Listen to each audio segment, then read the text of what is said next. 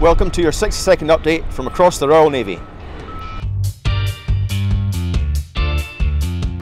This week we're with HMS Anson, which is in the final stages of construction and commissioning. The fifth of the Astute class boats is preparing for her first dive after being lowered into the water at the yard in Barrow. The UK Carrier Strike Group has sailed for their global deployment. The ships completed 2 weeks of training around Scotland before gathering for their departure.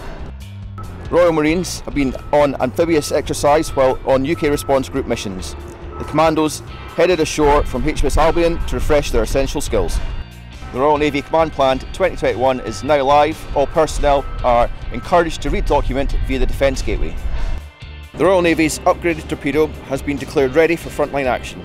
The uprated Spearfish weapon is recently trialled by HMS Audacious and will be in service with all our submarines by 2025. That's your lot. We'll be back with more in 2 weeks.